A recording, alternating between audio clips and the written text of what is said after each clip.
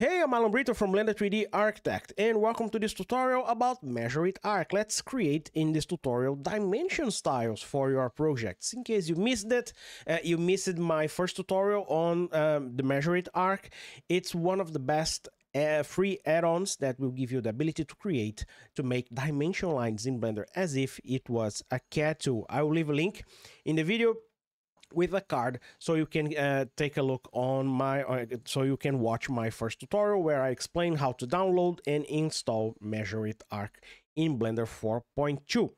And if you don't want to miss any of my future tutorials, please subscribe to the channel so you can keep up with everything related to architecture, design, and visualization in Blender.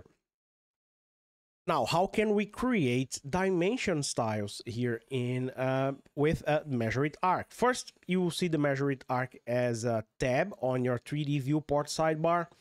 And here you will see that one of the fields give you the option to select a style, a dimension style. But in this particular file, I don't have any dimension style ready to use.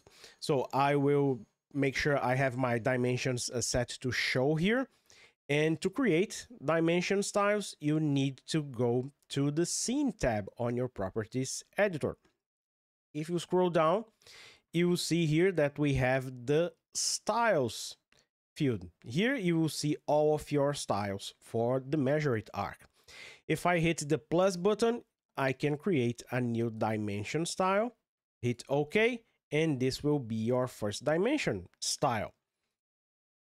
Expand this option, and if you want, we can take a visual feedback here. Let's select a distance to vertices, press this button align, and it will create a dimension. You can see that the Measure It Arc already added the dimension style 1 to this field, so this dimension line here, it's already using this style. Let's make some changes. I will change the font size to 20.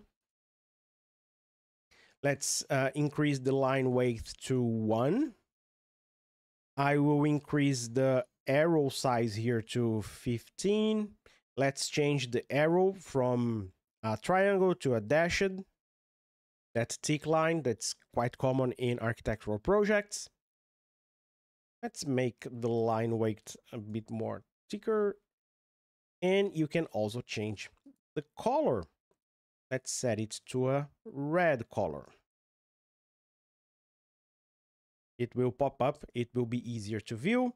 This is our dimension. So I can keep adding more dimensions.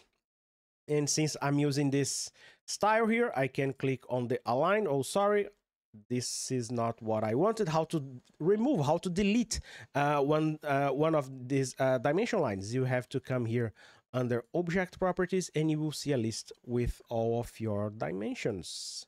I have this one here.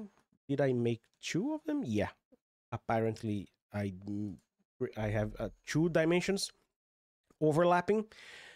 I will select this vertex, press the align button. It will create a new dimension. Let me select this vertex and this vertex, aligned. Everything is fine. It's working. Let's create another dimension from here to here. And now I need to make some changes. I want to rotate this dimension here to the other side. You can either overlapping your dimension, or you can create a new style. Let's create a new style. I will come here under my styles and I will click here and I will duplicate this style, and the only change that I will make here is to rename it with 180.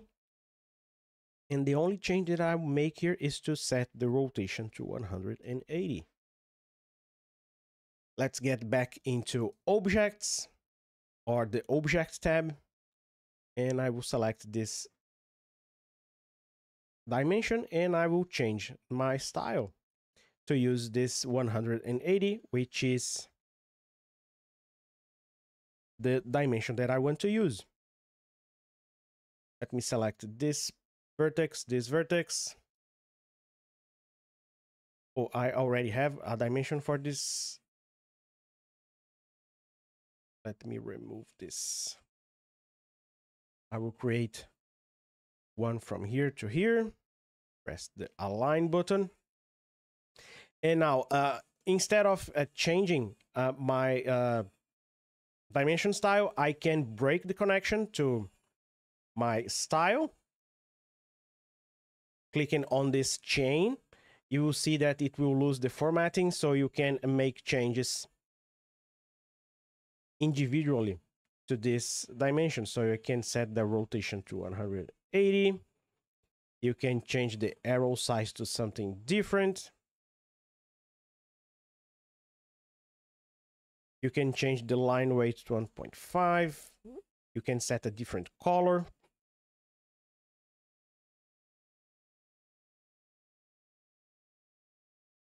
And this is how you can create dimension styles. I'll be creating a new dimension from here, and I know this will need to use the 180 style, so I can keep adding more dimensions. And this is a quick introduction to dimension styles with the Measure It arc. So to recap, you will make and manage dimension styles from the Scene tab on this field, and you have a list with all of your dimensions here on the Object property. This is each one of your dimensions. You can rename them to make it easier to find which one of these dimensions is each one of these here on the list.